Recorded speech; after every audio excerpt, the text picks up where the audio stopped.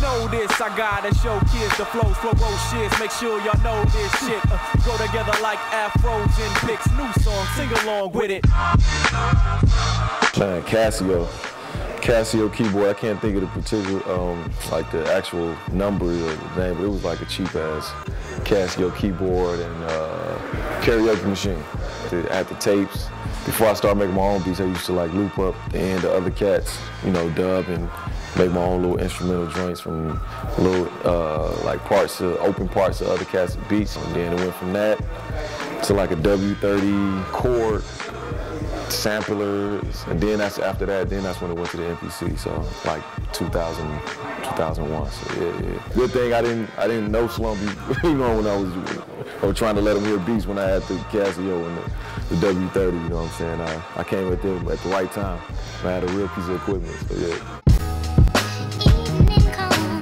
Yeah, I remember the first night I got the MP, I figured out how to use it. So I was working on it, but yeah, I can't remember the exact joint I sampled though, but it was a while ago. I remember them early joints I was sampling. I think a lot of cats did this and probably still do it to the day.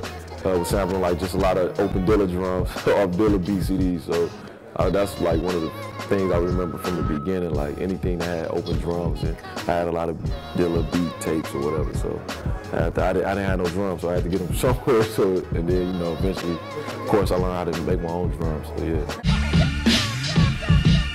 I didn't even have a card at a certain time, because I was catching the bus with my MPC up to the studio to work with Slum when I had my XL. So, and before then, you know, I didn't have a ride. So I was working at like some like little clothing store, man, that when I was doing like stock. I was a stock boy or something in the back, just hanging up and taking the clothes out the box and putting them on the rack. And I was a bus boy at one point, so, you know, I ordered, you know, just regular jobs like that, man, you know what I'm saying, just trying to stack bread to piece together, you know, your little studio workstation. And took me from there to meeting Slum and making beats for, you know, a group that was on an actual label, getting a little money and getting a little taste in the industry, and, you know, the rest is history. First joint I heard on the radio was a song I got called So Gone. They got niggas up here and they so gone. Ladies out the kid and they so gone. Listen to this song, feel free to sing along. Everybody jump, I'm singing on the show. It was on Sound of the City, and we had this thing in Detroit where I think it actually still go on today, where they called What's Next on the Menu. Every Saturday they take like an hour on you know, like the main radio station for the city, and play like all indie music or all music from local music from rappers and whatever. So yeah, they played my joint a few times, and I was like, this was crazy, you know what I'm saying? Just to hear your voice and to hear your beat come through. Yeah, it was dope. It was dope.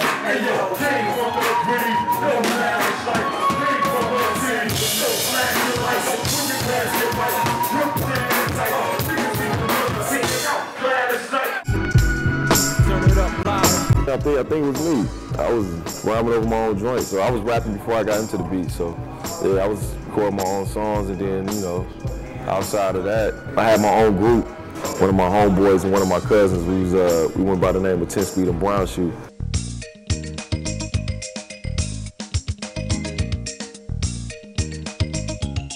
That was like the first stuff I was producing for before I met Slum. So, and then after that, you know, that's when I met Slum, and the first beats they bought from me was beats that we had used already and did songs to. So, you know, I didn't want to give them up at that time, but I was like, whatever.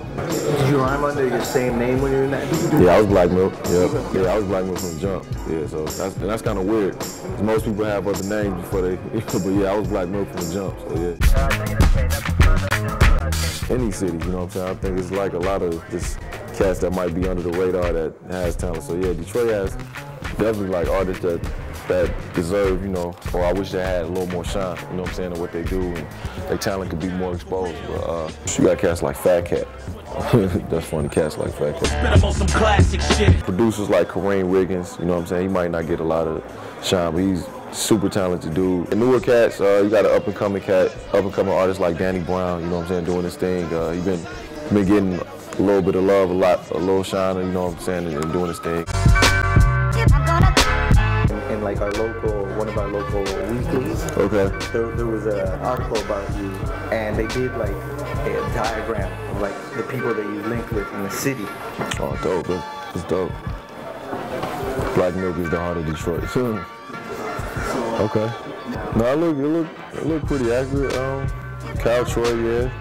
Busta Rhymes, Cardinal Official, Bishop Lamont, working with KRS-One, Buckshot. Yeah, these are the projects, Sound of the City, Album of the Year, Trying It. You know, all this is pretty accurate. Other producers on the album. That ain't accurate. That's not accurate. I don't know even what this is talking about. Other producers on the album included Kanye West. What are they talking about? I don't know. I mean, he was on that actual album on Selfish, but yeah, he wasn't on that particular song. But yeah, this look pretty accurate. I mean, that's dope that, you know, somebody will feel that way, like, you know, what I'm doing kind of makes me like the heart of the city, you know what I'm saying? Like, you know, that's dope.